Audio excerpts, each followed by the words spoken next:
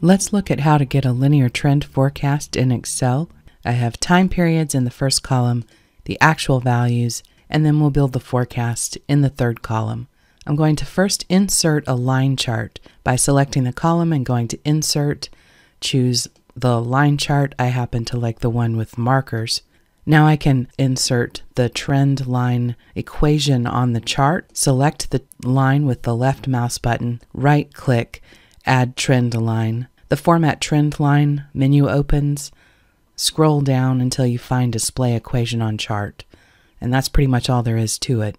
Now this equation, y equals 0.1x plus 60.1, when we're using forecasting, the y is actually our forecast time period, so f sub t, and x is t, the time period.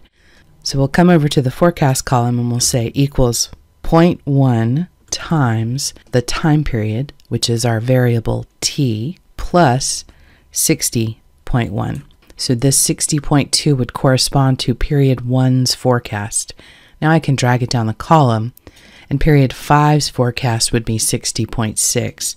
And if I did period 6, Excel has enough intelligence to actually go ahead and make that forecast pop down into the next cell down.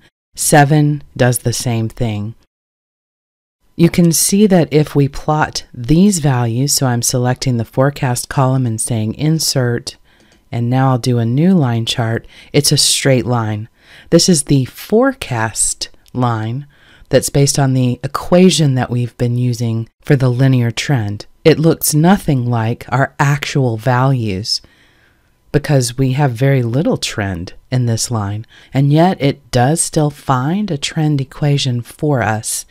The equation which is the best fit for this set of actual data.